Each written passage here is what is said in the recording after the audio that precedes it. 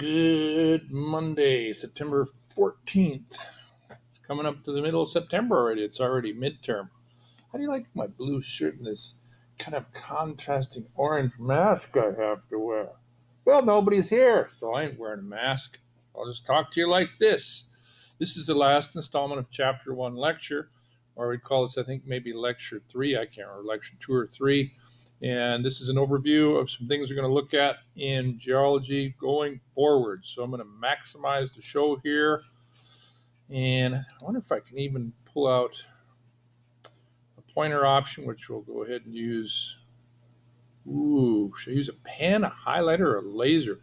Highlighter. Ooh, I'll just use a pen. Okay, we ended up talking about the three different parts of the Earth, the core, the inner core, really kind of almost two parts, the mantle and then the crust. And we said the crust kind of has these three areas, which is the lithosphere, the asthenosphere, which is really kind of the top of the mantle. And then the crust comes in two parts, the oceanic crust and the continental crust. And like I said, the core is iron and nickel. The outer part's liquid. The inner part is solid. So moving ahead, now we look at rocks. We can break rocks into three groups. Most of you guys know this. We had this the very first day in class. We have igneous rocks and sedimentary rocks and metamorphic rocks. We could walk down the river and we could find all of these. And actually later in the year, I have you do a survey to see which one of these is the greatest percentage of the gravel in the river. And as we talk about it, it might make sense. Which one do you think is going to be the most common in the river? Is it going to be igneous rocks, metamorphic rocks, or sedimentary in terms of the gravel? Okay. And when going ahead, you might have an idea of why it would be the way it is. So the rock cycle is kind of the foundation of a lot of earth science stuff. And we'll go through the little chart here in a second. Where is the chart? Usually there's a chart. We'll go back to the chart. It'll show up in a second. But anyway, here we got some pictures.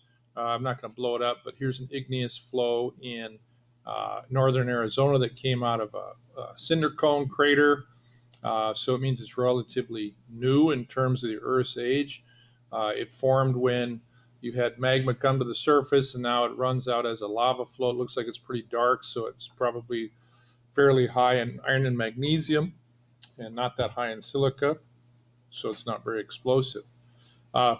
Here we're looking at a big giant chunk of cross-bitted sandstone. Looks like the Morrison Formation, which is real common down in the southwest part of the United States. And how do I know it's sedimentary? Well, you can see these real classic, we call cross-beds in there, and that is indicative of being deposited in a sand dune environment or an environment where the water is moving. In this case, the Morrison, these are giant sand dunes that formed in the middle of an ancient continent, which has now been solidified, lithified, and uplifted in parts of like New Mexico and Utah and Arizona. This one right here is in Utah. It's called the Navajo Sandstone. Metamorphic rock tends to be the oldest stuff, or not the oldest. It can be pretty old, but it's really durable. Here we got a picture of the Vishnu Schist, which is at the bottom of the Grand Canyon. It tends to be the basement rock of most continents because it's been exposed to lots of pressure, so all the different parts of the rock have been solidified and the crystals have been basically almost like welded together. So metamorphic rock tends to be the hardest and sedimentary rock tends to be the softest, not always. And igneous rock is kind of the in-between. And the rock cycle, you could have any one of these phases at different times. So igneous rocks, according to the rock cycle, what you have there is cooling and solidification of molten rock, lava, or magma. Then it crystallizes and forms an igneous rock. So it's part of a volcanic process. Sedimentary rocks, anything can form a sedimentary rock. An igneous rock can be weathered and form a sedimentary rock if the sediments are stratified and lithified and cemented together. And the key with sedimentation or sedimentary rocks, to get it, like it says here, the key word is lithify. In other words, it has to form layers that are welded together. Usually in the case around here, it's going to be a calcium carbonate cement, or it's going to be like a silica cement. And that's going to basically hold the rocks. How does that work? Well, by heat and pressure, the water in the ground basically helps dissolve some of the minerals in the rock, and then eventually forms like a glue. We covered that stuff in earth science too. Metamorphic rocks, we have several different types of metamorphism. But basically, you can take an igneous rock or a metamorphic rock, or even a sedimentary rock, and make it more dense and more compact by adding pressure, and in some cases heat, or both. And you can have both, or one or the other. Here, of course, is a picture of the rock cycle. Generally, I actually have you guys go out and draw this and see what you remember about it. You can see it's a lot more in depth. And, we start all this stuff off in grade school. You should have maybe had some of this in grade school, maybe third grade. The rock cycle is a pretty common thing with younger kids. You have the igneous and the sedimentary and the metamorphic rocks. And basically, it shows how you can go from one to the next. Here, they're showing magma in the Earth's surface, below the surface or at the surface. It cools, crystallizes, forms igneous rock. If it weathers away and then forms sediment, it gets transported. Then eventually it gets lithified down here into sedimentary rock. Now, if the sedimentary rock keeps getting deposited on top of by more and more and more different layers, now all of a sudden you got pressure and it starts deforming that rock and it forms metamorphic rock. You can also have metamorphic rock form on the edge of magma chambers, which we call contact metamorphism. But you can see all these different pathways that occur within the rock cycle. So it's a fairly dynamic process, and you can have a metamorphic rock turn around and be another metamorphic rock through more metamorphism. You can have an igneous rock remelt and form an igneous rock again. You can have a sedimentary rock weather and get redeposited. So it's not just from one to the other. It's a fairly complex network of things there. The face of the Earth, basically, if we take the Earth, we have kind of two situations here. We either have ocean basins or we have continents. And obviously, the elevation difference is a result of their relative density and thickness. Okay, generally, what we're talking about there, the more dense rock tends to be in the ocean basins because it's made of higher density basalt type rock. The crust is thinner there, but where you have the continents, your thickest parts of the continents actually have the least dense rock because it's high in silica. Silica is a much lighter molecule, or a silicate is a much lighter molecule than an iron silicate magnesiate, which is basically basalt, is iron and magnesium. So it's like if you compare like a cast iron skillet on the stove to an aluminum one on the stove.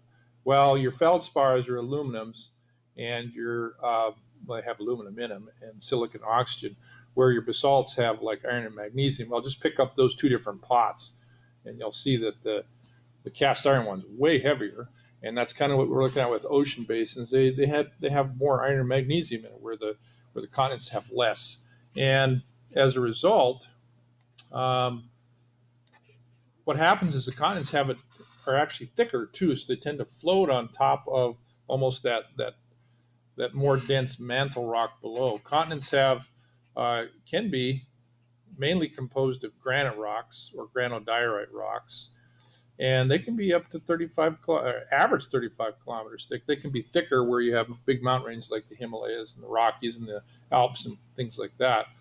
Where if we look at the ocean basins, ocean depth on average is about 3.8 kilometers. And of course, it's composed of just maybe on average 7-kilometer basalt rocks. So you can see the thickness of the continental crust is 5 times thicker than the oceanic crust. And those are things we'll cover more in plate tectonic stuff too. So if we look at the edge of continents themselves, what we have here, continental margin is basically the edge of the continental land masses. And then you have a continental shelf that comes off of there, and then a slope, which is a steep drop off down to the abyss of the ocean. Like it says here, the continental shelf is gently sloping, right? And of course that extends in different different amounts in different parts of continents, depending on the direction of the travel of the continent in terms of the plate tectonic situation there. But typically what you have to know the difference between the two is the shelf tends to be kind of a gentle, gradual slope down to the abyss of the ocean. We see that more on the Atlantic side of North America, where the continental slope tends to be a real steep drop-off that goes to really deep ocean floors. And we see that more on the Pacific side of the ocean. Not saying there isn't a continental slope in the Atlantic, it just tends to be out there further from the shore, whereas if we're out in Washington, Oregon, that continental slope is not too far off the coast. And the reason is our continent is actually moving in the direction towards the Pacific, and it's actually moving away from the Atlantic. The continental rise, like it says here, consists of a thick wedge of sediment that moves downward from the continental shelf.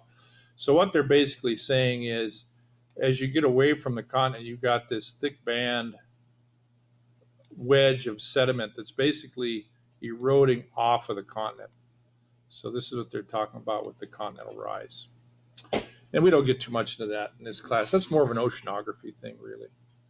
The deep oceans, of course, the oceans in some cases are, I think on average, the ocean depth is like 26,000 feet.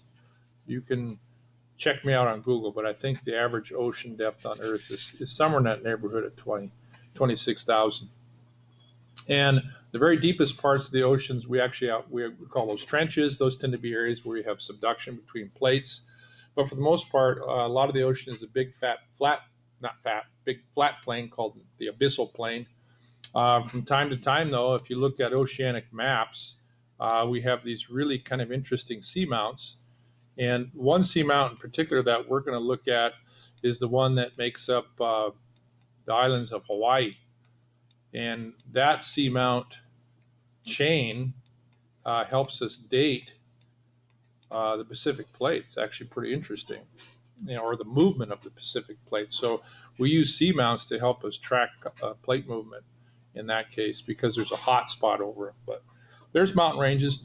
There's mountain ranges wherever you have spreading zones, like in the middle of the Atlantic, out in the Indian Ocean, places like that. Those ridges, the Atlantic ridge is kind of neat because that oceanic ridge actually comes to the surface in Iceland. And you have these igneous rocks exposed to the surface, which makes Iceland this really hot spot for studying geology, especially spreading zone geology. And there's places where you can go and you can be on either, there's a bridge across there, and you can be on either one of the different tectonic plates by walking across the bridge. It's kind of neat. So, but yeah, we look at oceanic ridges too when we look at plate tectonic theory. So here, of course, is the map, and some things I've talked about here, like the Emperor Sea Chain, which helps us date the movement of the Pacific Ocean. So there's some chain of seamounts. Here we've got Iceland, which of course is right in the middle of that Mid-Atlantic Ridge. The Atlantic Ridge runs right through here. We call that the Mid-Atlantic Rise. Here's all your different continental margins. So you can see the face of the Earth is a pretty rugged place. You've probably seen this map before. Basically, we can take the actual different parts of the planet, and we can break them into what we call mountain belts. And those are the places that are the most prominent features, like it says, on Earth's surface. And there's lots of different mountain belts. The big ones are the Rocky Mountain Cordillera, the Himalayan Cordillera. We tend to call them Cordilleras because it's chains of mountains. You've got the East African Rift Valley Mountain Belt, the Appalachians, which are a pretty old mountain belt, which also include Europe. The stable interiors of continents we call cratons or cratons. I always say cratons. Different people say it different. Cratons. I've heard it say craton, but I say craton. A shield basically is a huge expanse of a craton or a craton that is exposed. So you have this crystalline rock that is usually metamorphic because of heat and pressure. So it's like you've dug up the foundation of the continents, you've moved away all of the different material that's on top, the sedimentary rocks, and here's a shield. When you get up into Canada, we have a massive expanse of this rock that the Canadians call the well, we call it the Canadian Shield, kind of like we call bacon Canadian bacon. But when you're up in Canada, the Canadians call it the Precambrian Shield, which is actually the right name for it when you think about it, because it's Precambrian in age. We actually live in what's called the stable platform. So we're right in the middle of a continent, but we're not living on a shield. The shield rock for us is about, the basement shield rock, to get to it here, you're looking at tens of thousands of feet to get down to the shield rock, because we have all these different sedimentary layers below us. So we live on what's called a stable platform. When you get up into Canada, all those sedimentary layers have been carved away by glaciers. So then you're living, if you're up in northern Saskatchewan or Manitoba, now you're in the shield. In other words, the basement of the continent is right at the surface. And you can see that right here. The gray is your stable platforms in every continent. And you can see we live roughly like right in here. So we live on a stable platform of continent. Like, so you go a little farther north, we got this massive chunk of the craton called the Canadian Shield. You can see there's one in Brazil, or I should say Greenland. There's a Brazilian one. The African Shield is massive. There's one up here in the northern parts of Europe. You can see Indians got basically mostly shield rock, Australia, and then there's a little tiny piece over here in the middle of Russia, Siberia, exactly. So here's basically your three different types of things. The Canadian Shield, which is at the surface. It's all those nasty basement rocks that are exposed because of glaciers. Here's a mountain belt. This is the Appalachians. It's a bunch of folded and upturned rock that's at the surface. And here you've got a young mountain belt, which in this case is the Himalayas. It's one of the youngest mountain belts in the world. So you can see them color-coded here: old mountain belts, young mountain belts, shields, stable platforms, so on and so forth. That's the end of chapter 1. That means we're ready for a vocabulary quiz. I think for chapter 1, we'll just give you a vocabulary quiz, and then we're just going to move on into chapter 2, which is plate tectonic theory. So thanks for listening. There'll be questions down in the description for this video. Make sure you have them done on time. Otherwise, it's a 10% deduction. They won't be hard. Just watch it and answer the questions.